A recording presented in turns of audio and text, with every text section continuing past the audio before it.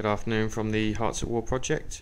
Just another one in a series of short videos that we're putting together, looking at items that have very kindly been loaned to us to display within the exhibition. This particular one here probably doesn't need too much introduction, even if you're not really a First World War fan. This is the German First World War Pickelhaube, or spiked helmet. Now this is pretty much a leftover from the Imperial and sort of Victorian era, and originally when in the field in 1914, these were first issued as a leather construction, a leather body with brass fittings.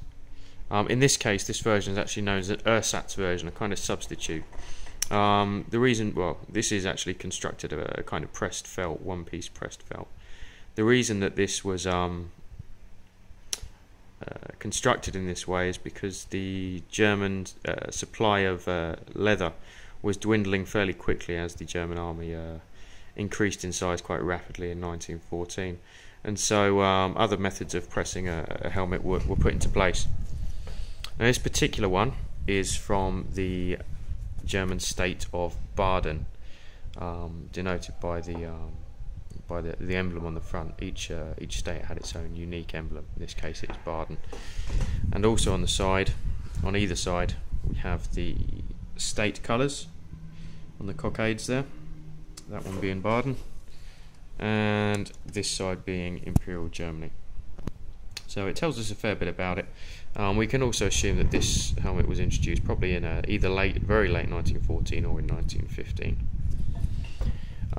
As you can tell, there's a fairly thin and very light construction, with a lovely liner inside it, still in great condition, and a ventilation hole at the top, which matches up with the holes there. This wouldn't really support much. You wouldn't want to be wearing this and have a piece of shrapnel come down your head, because it's not going to give you much protection. And that is the reason why the Pickelhaube was phased out by 1916 with the introduction of the German Stahlhelm, or steel helmet, which we have looked at again recently.